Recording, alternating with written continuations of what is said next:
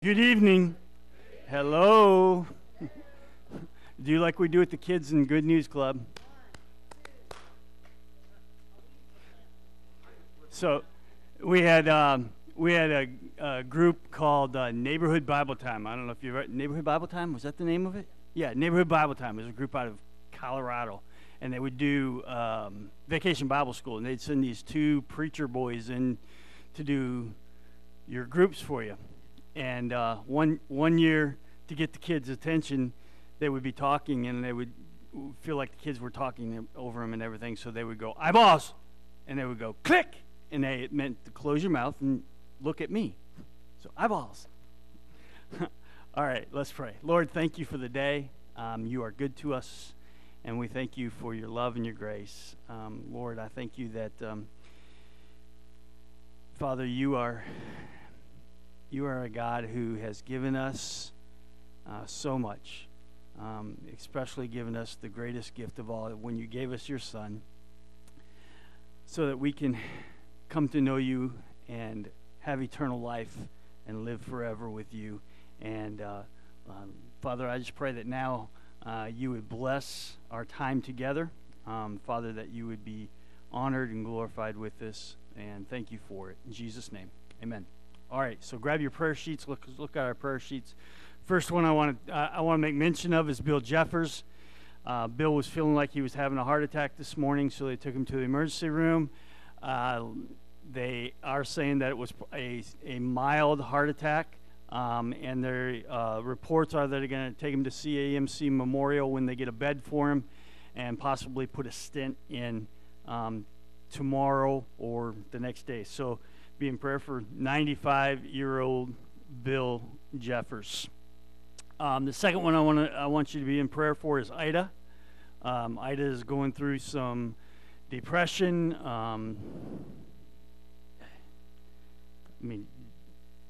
Feeling depressed and demons upon her and all sorts of things. So she's going through a lot right now. So be in prayer with her. She's actually staying at her son Dewey's house instead of at her house. So be in prayer for her. So those two people. Okay. What else?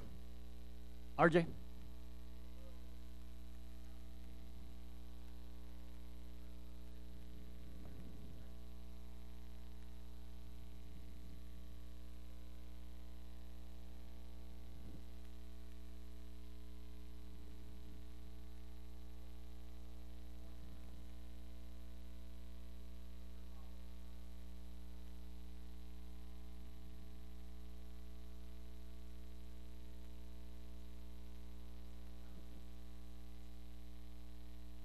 Hmm.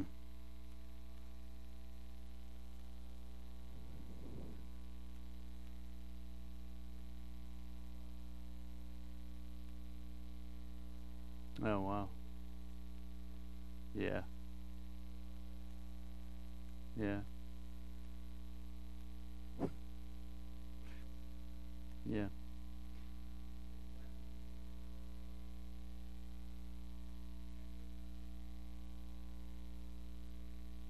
Okay. So pray for the Maynard family, but not John and Danielle.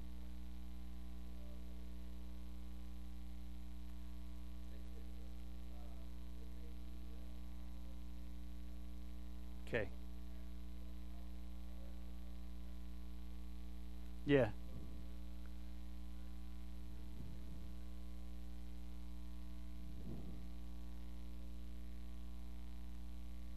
Okay. Wow. Okay.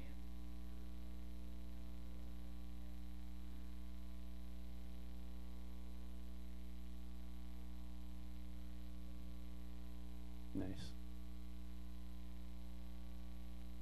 Yeah. What? Are there any more sheets?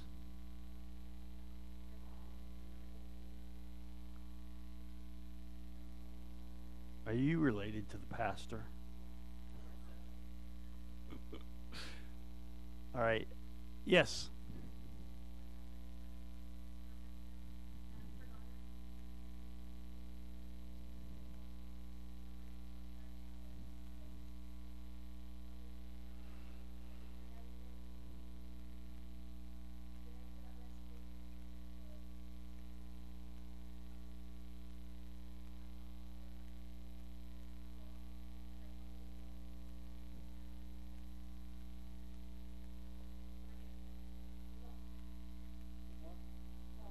Doss. Yes, like boss with a D. The new baby. Do you know the baby's name? Mallory.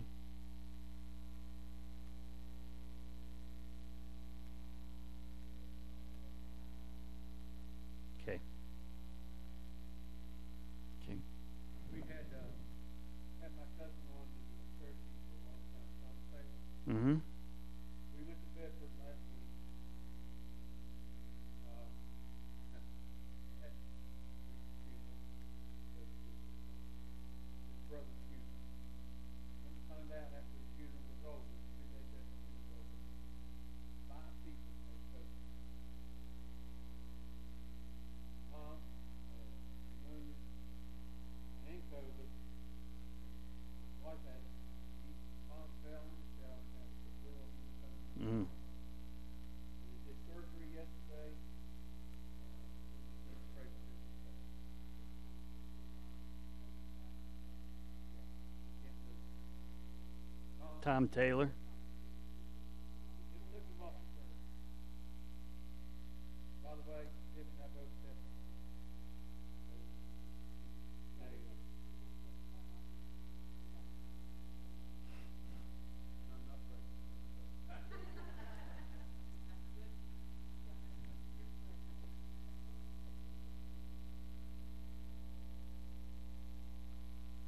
All right. I'm just praising the Lord that Fred's not pregnant.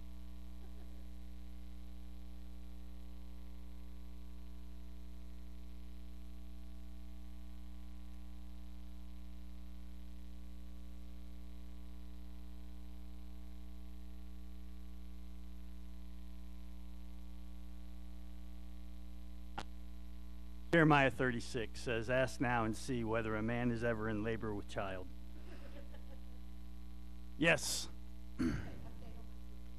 Yes.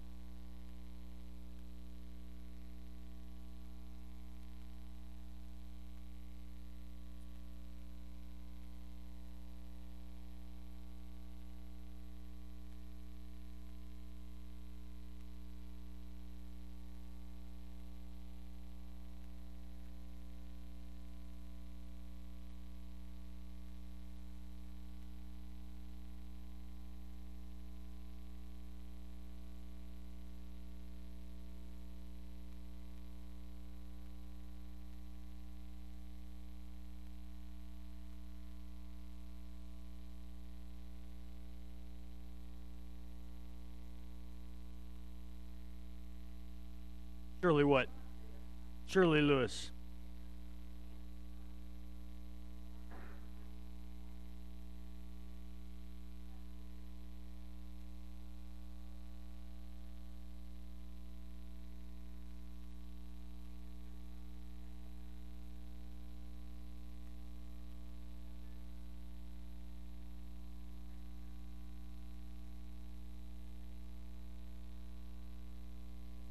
Okay.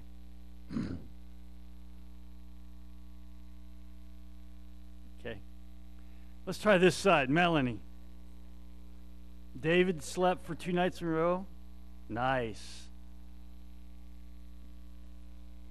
How much duct tape did you use? Mm-hmm. Good. Teresa.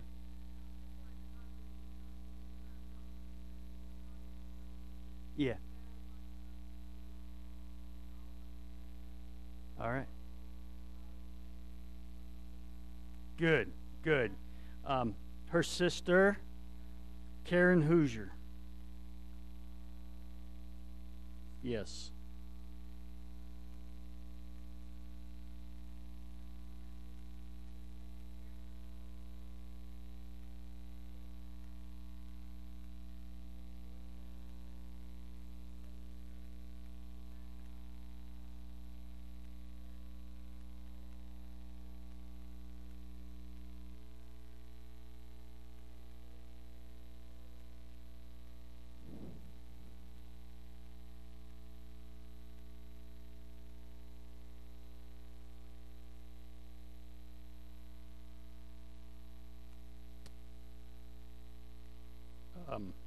On our list is Sam Schaefer. That's Quinn's girlfriend's dad who passed away. His memorial service is this Saturday at 1. So be in prayer for that. Quinn and his girlfriend will be coming home. Or are they home? Tomorrow. Coming home tomorrow. Tomorrow. Friday. One of those days that ends in day. So be in prayer for them for that. Anything else? Bill's on his way home.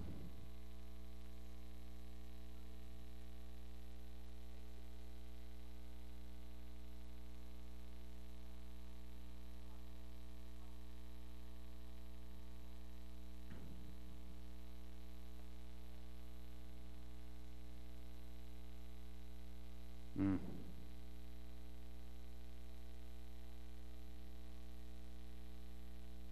Yeah. Yeah. Okay. So be in prayer for Bill and Laura. In that whole situation. All right. Anything else? Our country. Yes.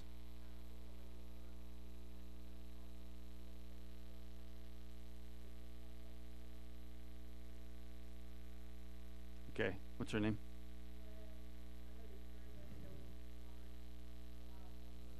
Know that you did it. Yeah. Well, the only the only one that knows will be me, because I'm the one that gives it to Kelly. So yeah. Oh, okay.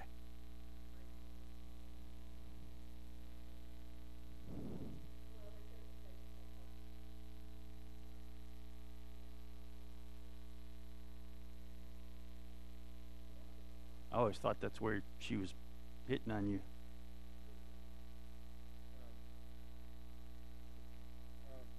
Pray for our kids. School time. Whether they're homeschooled, whether they're public school, whether they're private school, or whatever.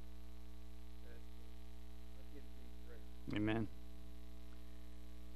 What was that statistic you told me last night about suicide?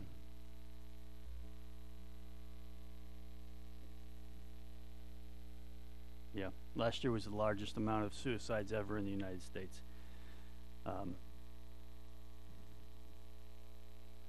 Yeah, being shut in is done.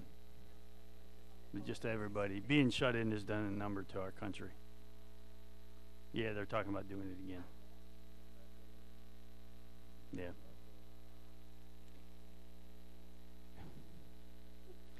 There's a lot. Our country has sold its soul to Satan, and they gave it. And yeah, so there's too much to get into tonight. All right. That's right. Just be about the Father's business and pray for Jesus' return any day now. So, yeah.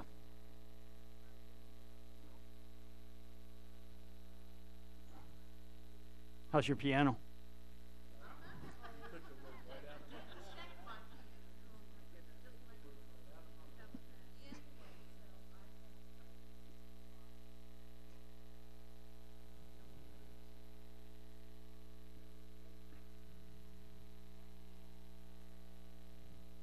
Okay.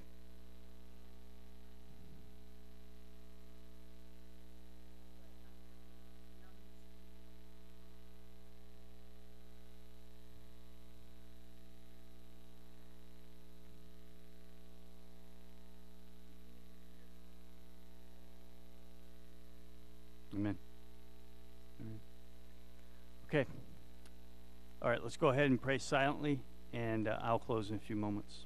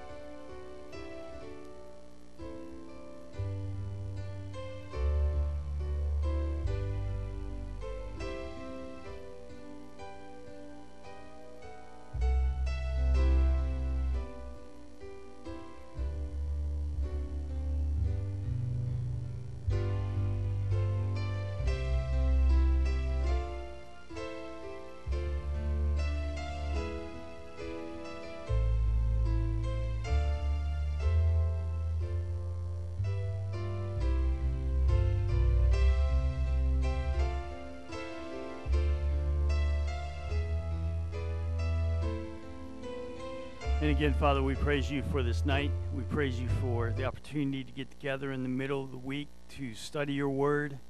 Father, I pray that you will just encourage us through the word. Help us, Lord, to be faithful to you and to it. Lord, I just thank you for the opportunities that you give to us to just praise you. We praise you for the good report on Teresa's sister, and Lord, for just your protection over other people who have had illnesses and problems, and Lord, we just see you at work in people's life. And Lord, I know our world's a mess, I know our country's a mess, but Lord, I know who has the answer, and it is you. You are the answer to all of our problems, Lord. I pray that there would be a turning to you. And Father, I just thank you for that. Thank you for all you do. Help us, Lord, to be faithful to you through all things, Lord. May our eyes be on the one who gave his life for us and the love that he has for us, Lord. And Lord, I thank you for that. Pray, Father, for the many requests that we've had today.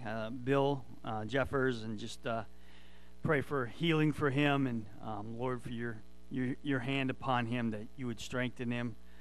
Father, for Ida, as she's going through discouragement and depression and feeling weight of demons on her, Lord. And I just pray for, Lord, that God, you would just surround her with your love, and Lord, that she would be daily searching Scripture and being in Scripture, Lord. Lord, I thank you for that. I pray for Terry Hackney, as she's fallen and broken her foot. Pray for healing. I just praise you it's not any worse, and that, Lord, there's no surgery, but just for complete healing for that. For Heather's mom, Shirley, who's going through and having high blood pressure, that she would take her medication correctly. And Father, for Fred's cousin Tom, is in the hospital, had some surgery, and just pray for healing on him, and just for that whole family as they've lost a loved one and going through a lot right now. Lord, we thank you for what you're doing. We pray for the Maynard family who lost a loved one in for Cowman as he's watching out for this young girl. Lord, I just pray that you would just give him a heart of grace and mercy and comfort, Lord. He would understand. And Lord, I thank you for them. For Ashley Sellers, who's having a baby, Lord, we pray for a healthy delivery. And then, Lord, we thank you for Whitney Dawson. We pray for this little baby and for her, for Mallory, and for Whitney for healing. Lord, we pray that your strength would be upon them. For Quinn and Maddie as they're traveling and coming home for this memorial on Saturday, we pray that you would be in the midst of that, and that there would be comfort and healing and encouragement, and through it all, may you be praised, Lord. We give you the praise for all you do in Jesus' name. And all God's people said, amen. All right, grab your Bibles. We're going to begin where we began last week, and I'm just going to real quick hit those three things. I'm going to finish up tonight on the 5 reasons I don't believe in Calvinism. This is not a message I like to preach. I like to preach truth, and when I preach truth, hopefully it goes into our heads and we get it in our hearts and we understand it. But in Matthew 24, Jesus again, I want to remind us what Jesus said as we started here. In Matthew 24:3, he says, "Now as he sat on the Mount of Olives, the disciples came to him privately, says, tell us, when will these things be? And what will be the sign of your coming of the end of the age? And Jesus answered and said to them, take heed that no one does what? Deceives you. All right? For many will come in my name, saying, I am the Christ, and will deceive many. And in the last days, and the last days began in John's age. When John was writing, the last days were beginning. He was already seeing deception within the church and within the world, and it's still out there today. It's very prevalent in our world today, and we see it throughout church history. It's there. Jesus said, if you abide in my word, you are my disciples indeed, and you shall know the truth, and the truth shall make you free. Okay? And that includes any bondage. And so if you're having difficulties, if you're wondering if something is true or not, read it in Scripture. And if it's there once, make sure it's there twice. If it's there once and it's not there twice, it's probably not correct. All right? And if it's out of Scripture, then it's probably not right. So be careful with what you do. So here's point 1 that they come up with that Calvinists believe is total depravity. We looked at this last week in depth. We're not going to do that today. If you haven't heard it, then go out on our webpage, and you can listen to last week's message and listen to the geek that was preaching then. Total depravity, we are completely unable and unwilling to recognize the truth without God drawing us. And they get that conclusion from John 44. And in Jesus' words, their belief in that is that man is born in hatred to God. Man is born in hatred to God and can do nothing to change that. That God will pick and choose who's saved, who will not be saved. And so we talked about all of that. All right? I'm not going to go into details on that, but the main thing is that we understand we have always had a choice to obey or disobey God. Question. TULIP is what it stands for. The 5 points of Calvinism is TULIP. It's total depravity. You'll get with it when you'll see it when we get done, because each one's TULIP. Okay, so no, I've corrected it. Thank you very much. Where? What? Huh?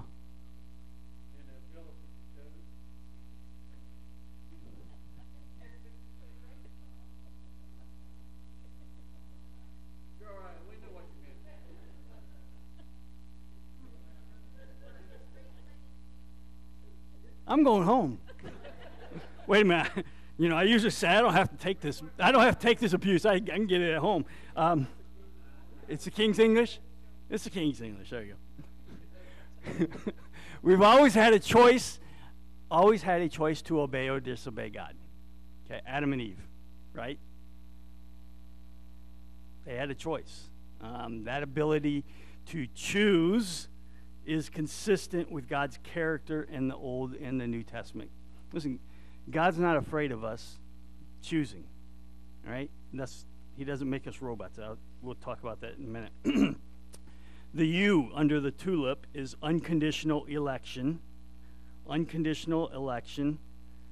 This is the idea that we cannot do anything to be saved, since God is so sovereign that if it was predestined, or the words they use now is not so much predestined, it's predetermined or determined to happen, it will happen. All right? And I use the illustration that if I took my coffee and dumped it all over Carrington's head, it's not my fault, because it was already determined by God that that was going to happen. So she can't be mad at me. She has to be mad at God, because God had determined it.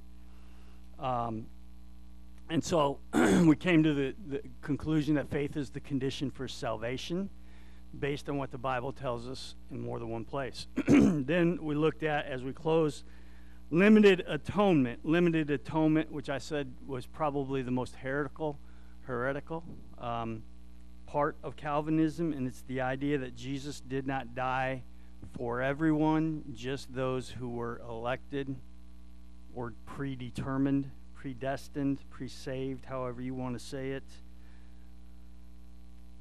And then I fixed this one because I made a mistake in it last week. I won't fix the other ones because we won't be going back to this. But I fixed it so it's different. So limited atonement is a false doctrine that what Jesus did on the cross is made available only to those who believes. I did take the S off. Believe. I did take it off, but I didn't save it. The second point there is salvation is a free gift to all men, access through faith. God does not want anyone to perish.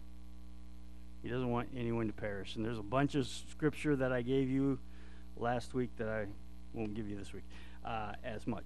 All right, so this next one, anybody know what it is before Charlie puts it up there? Oh, Charlie already put it up there. Irresistible grace. All right, irresistible grace. And this is what they say it is. Those who are truly saved, those who are predetermined, predestined, will not be able to resist the grace, the salvation of God. Okay? And that goes back into whether or not we have our own free will and the ability to make our own decisions. Do we have our own free will and the ability to make our decisions or not? Most Calvinists would argue from here that they are on the same page with non-Calvinists, and will try to get you to argue that the issue here is really about God's sovereignty, as they understand God's sovereignty, right? I believe God is sovereign. I do. I believe he's sovereign over everything, except for man. He gives us the opportunity to choose whether or not we want to do it. Here's what? He's still sovereign, right? It's like he's the king, okay? So he's the king of, and we talked about this yesterday. If Jesus knew that, last week, if Jesus knew that that mankind was going to be under his rule and was going to do exactly what he told them to do or not do, then why in the world did Jesus say, pray like this? And he said, one of the things that he said was that thy will be done on earth as it is in heaven. Why would he tell us to pray that way if we were all going to be doing his will anyway? So, irresistible grace is forced, that is forced onto us instead of being offered as a free gift. So the key to remember here is that salvation is a free gift. It is received through what?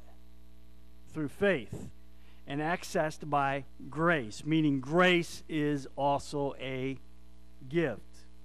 So if we know God's character, we know that he wouldn't give us a gift by forcing us to accept it. Okay? It's like, you know, I have a gift up here for you, and you don't have a choice. I'm going to make you take it. You have to have it. Well, you know, you don't want that Michigan t-shirt. Too bad. You have to take it, and you have to not only take it, but you have to wear it every Saturday, because that's the only way they can win. No, I'm just kidding. Let me give you two examples on here. Write this verse down. We're not going to look at it up there, but you can write it in your little notebooks. Matthew 7 through 12. Matthew 7 through 12. And Luke 11:9 through 13, Charlie. Luke 11:9 through 13. It's going to be up here on the PowerPoint. Listen, God doesn't want us to be robots. He wants us to worship him willingly. Okay? And so 11:9 through 13 and Matthew 7 through 12 are basically the same thing. Okay? And so Jesus is speaking. He says, "So I say to you, ask and it will be given to you. Seek and you will find. Knock and it will be open to you. For everyone who asks receives, and he who seeks finds. And to him who knocks it will be opened. If a son asks for bread from any father among you, will he give him a stone?" What's the answer to that? No. If Calvin asks you for a fish, are you going to give him a serpent? No, you're going to give him a fish. Or if he asks for an egg, will he offer him a scorpion? If you then, being evil, know how to give good gifts to your children, how much more will your heavenly Father give the Holy Spirit to those who do what? All right. So another thing to keep in mind is that the theme of both of those passages in Scripture explain the gifts that God is willing to give those who ask in faith. Who ask in faith. And that's the fact that you need to request. You need to ask. You have to choose to ask God for things that are on your heart. And as we've already discussed, you have to choose faith. It's a choice, right? So what does any of that mean or have to do with irresistible grace? Well, the passages show that we must choose to ask for things on our hearts, meaning we have the ability to not ask at the same time.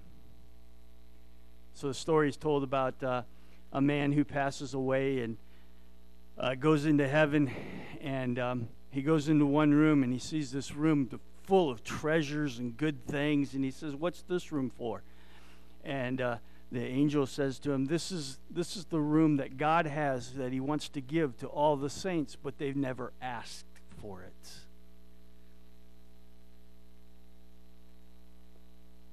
Now here's some verses that support this idea that we have the ability, because one of the things that irresistible grace is that we cannot harden our hearts. That when God calls us, we have to accept him. We can't harden our hearts. Proverbs 29:1 says, "He who is often rebuked and hardens his neck will suddenly be destroyed, and that without remedy." Acts 7, verse 51. Acts 7, verse 51 says, "You stiff-necked and uncircumcised in heart and ears, you always," now he's talking to the Jewish leaders, and he's calling them, "You stiff-necked, you uncircumcised in heart and ears, you always resist the Holy Spirit as your fathers did, so do you." If you have your Bibles, turn to Acts chapter 28. Acts chapter 28, the last chapter of the book of Acts. Paul is writing in here and talking about people, especially the Jewish people. So when they did not agree among themselves, verse 25, they departed after Paul and said one word. The Holy Spirit spoke rightly through Isaiah the prophet to our fathers, saying, "Go to this people and say, hearing you will hear and shall not understand, and seeing you will see and not perceive." Why? For the hearts of this people have grown dull. They weren't born dull. They have grown dull. Their ears have become hard of hearing, and their eyes they have closed. Did they do that willingly, or was that forced upon them by God? They did it willingly. Okay? How many of you know someone who you knew they were under the conviction of Almighty God and they needed to be saved, and they walked away from it? Right? White-knuckled. Yep. Not going to happen, right? Irresistible grace is not possible, because the grace of God is not irresistible on what we find in the Bible. You can say no to God. You may not like it afterwards, especially if you're his child, right? Jonah found that out. I know I found that out. Point 5, the P in TULIP, is perseverance of the saints. So what do they mean by perseverance of the saints? God will regenerate you in such a way that you are going to have all these perfect works, and they don't use the word perfect, they use the word effectual works until you die.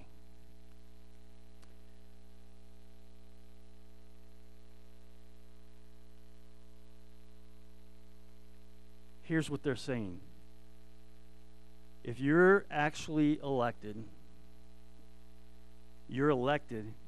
okay, you're chosen, and then you come to faith, that from that moment that you come to faith after you've been chosen, then you have all of these works that you need to do to prove that you were elected. You with me? If you don't live up to the standards of working in this perfection, then you weren't elected. We don't believe that. We believe when you come to faith in Jesus Christ, you're saved for when? Till when? Eternity. Eternity. Once saved, how do we say it? Once saved, always saved. Thank you. That to me is a false doctrine. It opposes, and it comes with a lot of problems. One is that as long as we have our flesh, as long as we're living here on this earth, we are not going to be sinlessly perfect.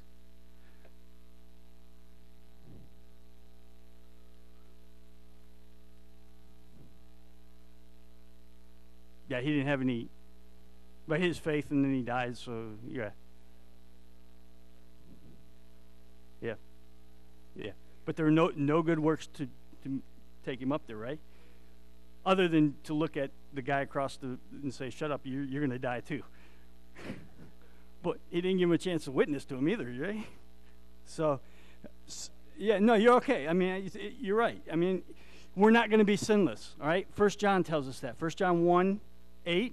Go ahead, Charlie, find that one for me, will you? If we say that we have no sin, we deceive ourselves, and the truth is not in us. 1 John 1:10. If we say that we have not sinned, we make who? Christ to be what? A liar, and his word is not in us. All right? I'm going to give you a bunch of verses here, so get ready to write some of these down. Hebrews 11:1. Anybody know that one? Oh, try to put it up. He's good. Faith is the substance of things hoped for, the evidence of things not seen, right? So what is our evidence of our faith, of our salvation? Faith, right? I mean, 11:1. Faith is the evidence. We cannot be saved by our works.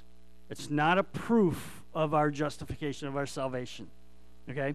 We cannot be saved by our works. Galatians 2:16. Yeah, go ahead. Knowing that a man is not justified by the works of the law, but by in Jesus Christ.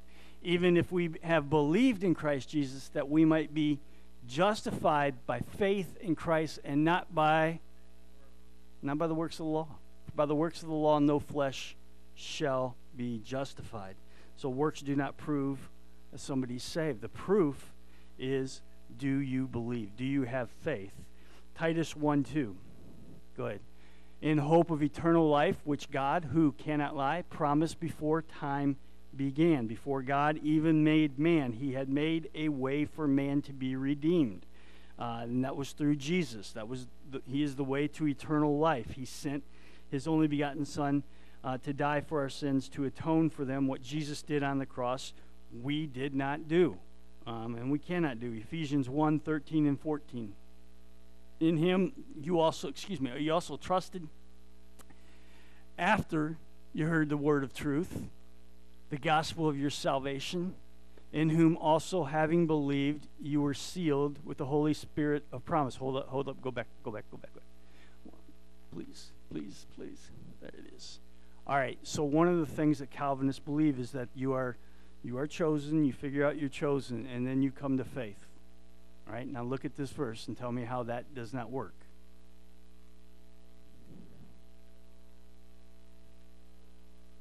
I don't know. No, it's a good question. I can't answer that. I don't know. They know that they come to faith after that. I don't know. So, yeah. So when you come to this verse, you look at it and you say, okay, in him you also trusted. When did you trust? After you heard what? The word. You have to hear the word of truth to come to it. So that's the gospel of salvation. Okay, Charlie, I'm sorry. You hear by the word of God. Exactly. Who is the guarantee of our inheritance until the redemption of the purchased possession to the praise of his glory. So he says we're sealed with the Holy Spirit of promise until the day of redemption. Now, a lot of Calvinists believe that if someone stops going to church, or if they fall away, that's proof that they were never saved to begin with. It's God who seals us, not in our works, but it's through the Holy Spirit. We're saved by the grace of God, not by works of righteousness, which we have done. It's by his grace that he saved us. Yes, sometimes Christians are unfaithful. Sometimes we don't read the Bible as much as we should. Amen or oh me, right? We don't pray enough. We don't do the things that we should be doing all the time, right? But does that mean we've lost our salvation? Even Paul struggled with that. I do, and I know I shouldn't be doing those. One of Jesus' favorite disciples denied him, denied knowing him. Is it possible to know Christ and yet deny him? Absolutely. Absolutely. Paul wrote under the inspiration of God to Timothy and said this, 1 Timothy 2:13, write that down. If we believe not, yet he abides faithful, because he cannot deny himself. And Thomas doubted. I doubt it. We believe but help our unbelief, right? So, and the amazing thing is, when you read this verse, 2 Timothy 2:13, if we believe not, yet he abideth faithful, he cannot deny himself. That is written from Paul, a believer, to Timothy, another believer. And he's saying, listen, God cannot lie. When God promises something, he's not going to renege on his promise. So if a true brother or sister has a lapse of faith, it doesn't mean that they were never saved. It simply means that they've fallen away from the truth. And the reward may not be as great in heaven. 2 Timothy 2:13. What does it say about God in there? He's faithful. He keeps his promises. That's after we receive Christ, the Holy Spirit comes into us. The Holy Spirit seals us. And later on in life, because of circumstances or because we're listening to something we shouldn't be listening to, we're watching something we shouldn't be watching, we're focusing on the things of the world instead of on Christ, right? And so that person may come along and say, you know, I don't really believe in Jesus anymore.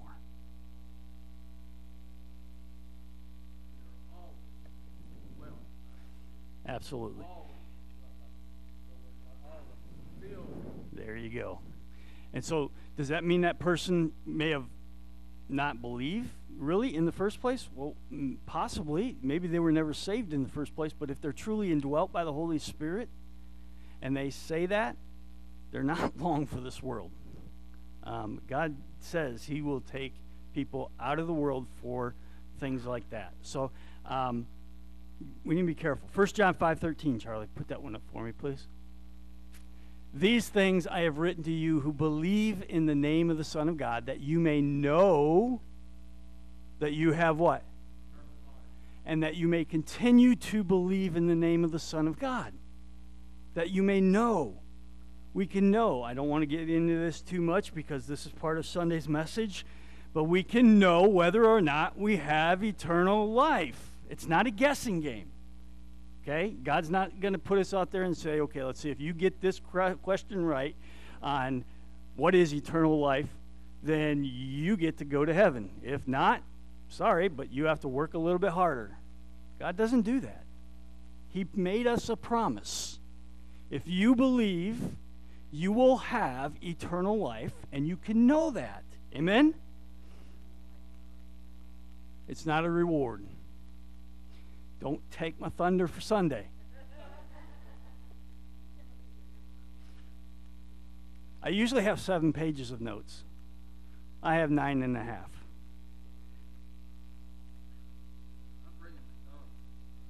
I'm excited. We're finishing 1 John. You can call for them to deliver it here. But look, for those who believe in the perseverance of the saints, they can never know if they're truly saved or not. They can never know. And the moment they see someone slip up, or they slip up, they begin to doubt their salvation. That is not a way to live. That is not how God wants us to live.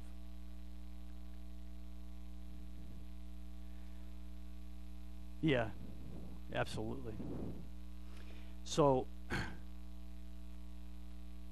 they ask the questions too, am I living the perfect life so I can make it to heaven? That's not what Christ commands us to do.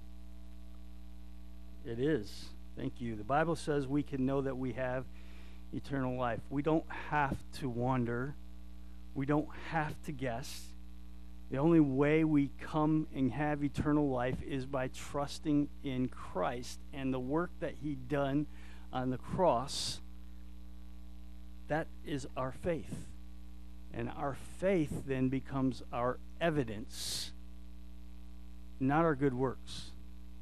We work and do the things like we do. Why? Because we're commanded, or because we love Jesus? Because we love Jesus, right? So our works are not done because we have to, but because we love him and glorify him. But if we believe the gospel, we believe that Jesus said, he that believes on me has, present tense, everlasting life. When did life begin for believers? When did eternal life begin for believers? When you get to heaven? No. When you ask him in your heart. Here's another interesting promise. John 10:28 through 29. And I love, love, love John 10:28 and 29. Look at this. He says this. This is Jesus. Okay, it's important that you remember that. Jesus says this. I give them eternal life, and they shall never perish, neither shall anyone snatch them out of, hold on, Charlie, don't go, out of my hand. Who's talking? Where are you? No, you're not. You're not in God's hand. You're in Jesus' hand. Now check this out. Verse 29. Jesus says, my Father, who has given them to me, is greater than all, and no one is able to snatch them out of my. So not only are you, if you believe, in Jesus' hand, you are in the Father's hand. You know what that's called? That's called double security. It's called double security. Right? You're in good hands with all Jesus, right? Huh? No, one of them would be good enough, but both, right? I mean, the seal of the Holy Spirit? We are. It could be. We're not told that in Scripture. It'd be interesting to find out. Psalm 89:29 through 34. His seed also I will make to endure forever, and his throne is the day of heaven. This is God talking about Jesus before Jesus becomes man. If his sons forsake my law and do not walk in my judgments, if they break my statutes and do not keep my commandments, then I will punish their transgression with the rod and their iniquity with stripes. Linda? Stripes? Not strips. I'm sure. Nevertheless, my loving kindness I will not utterly take from him, nor allow my faithfulness to fail. Verse 34. My covenant I will not break, nor alter the word that has gone out of my lips. Even if I don't obey the Father or Jesus Christ and backslide or even reject him like Peter did, I am still in his hand. I still belong to him, but the whipping is coming. It might be. I have the freedom of choice, but not of consequences. All right? The most famous verse in Scripture is John 3:16. Who said that verse? Don't say I did. Jesus did, right? These words came out of Jesus' lips. He was God manifested in the flesh. He doesn't renege on his promise. If you are a child of God, if you are saved, yes, you might get chastised, but he's still your Father. He's not going to take away your salvation. He may take away your toys, but you're not condemned. To be punished on earth is completely different than to spend eternity in hell. Thank God if you believe in the gospel, you're not going to die and go to hell. You spend eternity in heaven. And God doesn't expect us to be perfect on earth. That's just ridiculous. He knew that we had this sin nature. So in between 1 John 1:8 and 1 John 1:10, he made sure that John penned these words: if we confess our sin, he is faithful and just to forgive us our sin and to cleanse us from all unrighteousness. If the saints were just going to persevere, why would he have given John that verse to write? And many other warnings about watching out for the evil one. Why does he tell us to put on the whole armor of God and go into battle?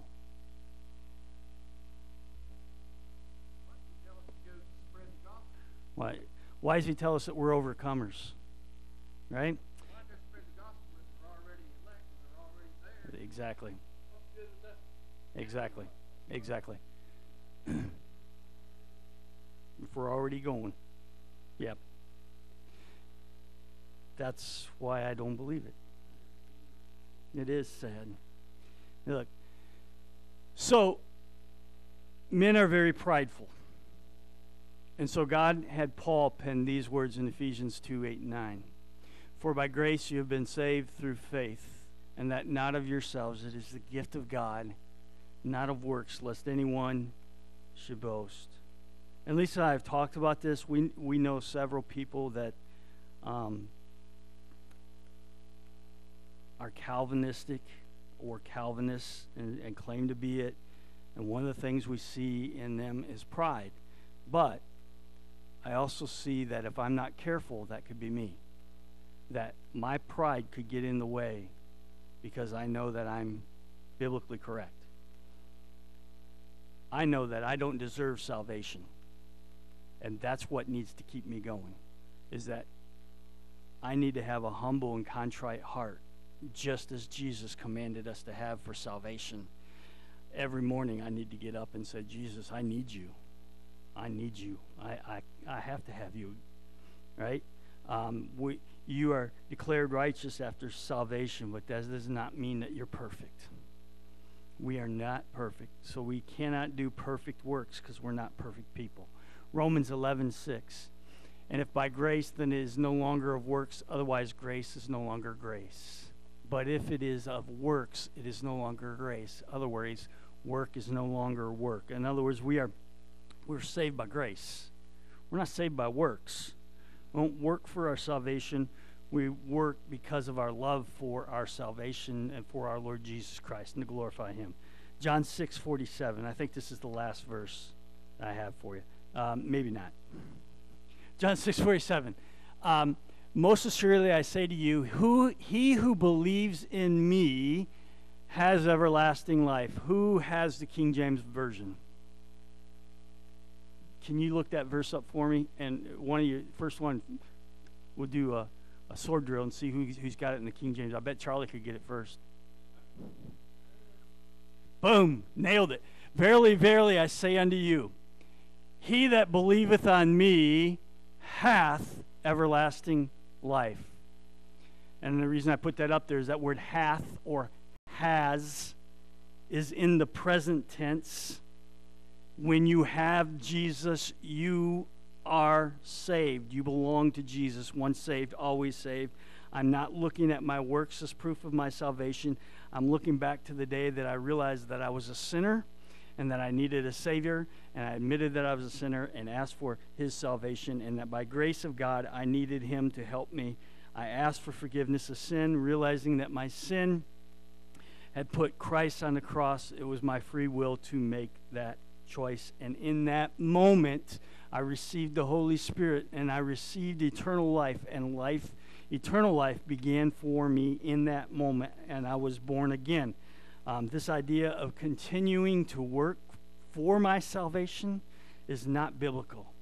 It really makes the work of Christ of no effect. Why, if I was elected, do I have to continue to work? And what am I working for?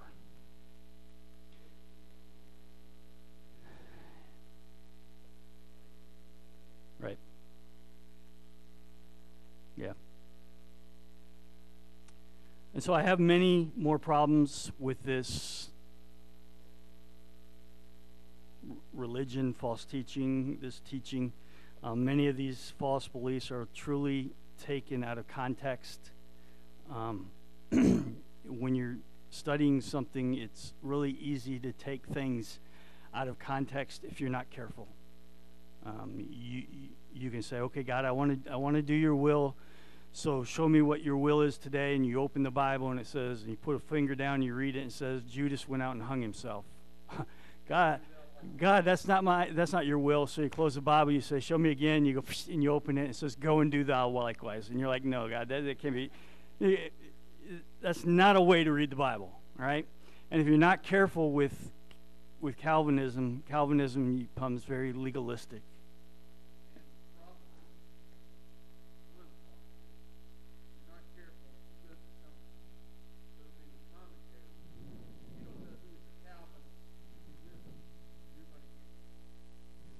Exactly, and it's real easy to do. 2 Corinthians, I told you we were done, but we're not. Just kidding. This one's not on the screen, so you might want to look it up. 2 Corinthians 11. we need to keep in mind who our enemy is and what our purpose is. All right? Our enemy is not people. We wrestle not against flesh and blood. Our enemy is against the evil one, right? Our battle is, and our purpose is to share the gospel of Jesus, and we need to keep that in mind. So Paul gave a warning that he was concerned that Satan was going after believers the same way that he went after Eve in the beginning, mixing a little bit of truth with a lie. And so let me close with this, what Paul told them in this passage in 2 Corinthians.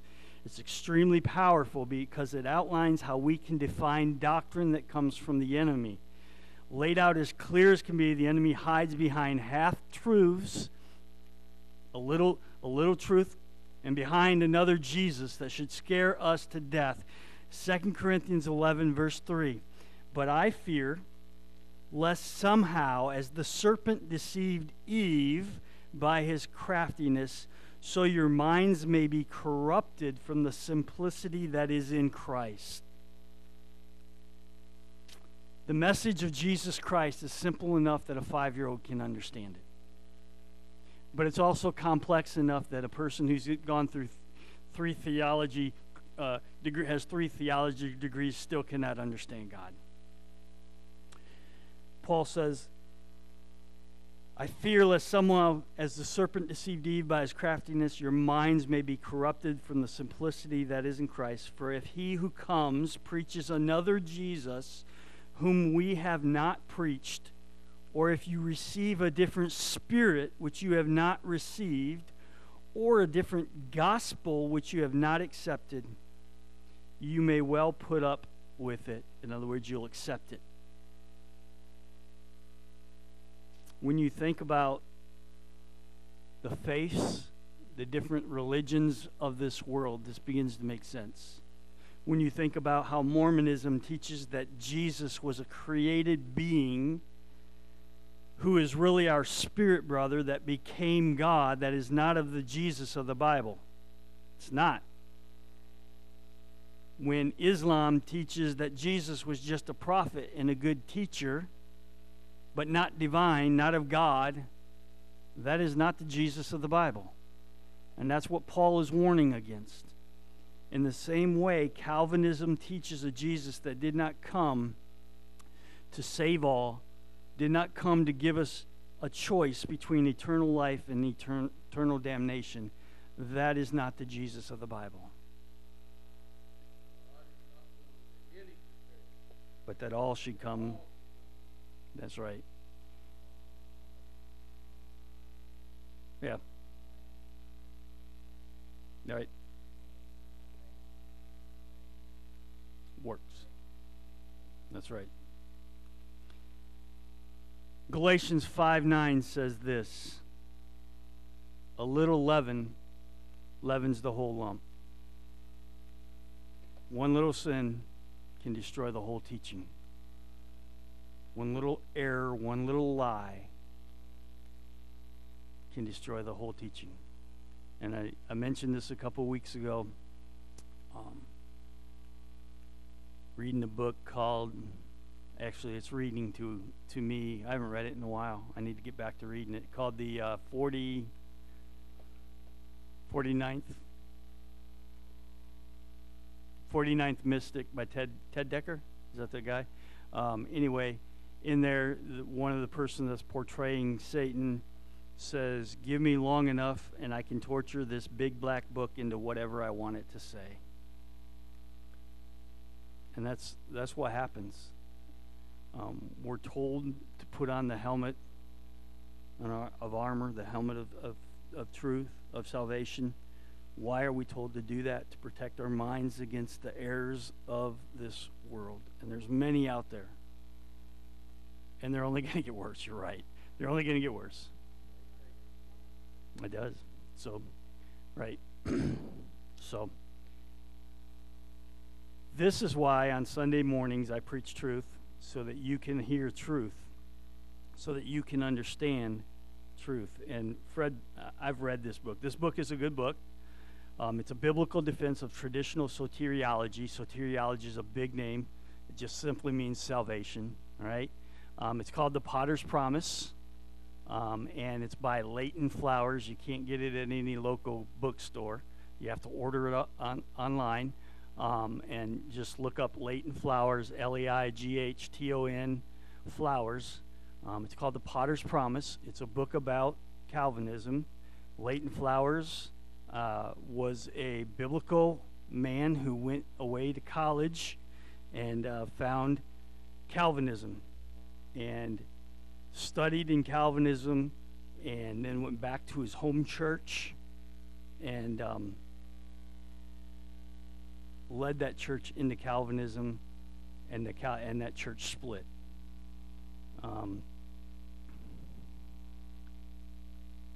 And then he came out of it, and now he's got a website, he's got a podcast, he talks about it. It's not the only thing he talks about, but it's one of the main things. I just want to read you this one thing. Fred brought it to my attention. I gave this to him. I would let you borrow my book. I have one that you can borrow if you promise not to write in it. But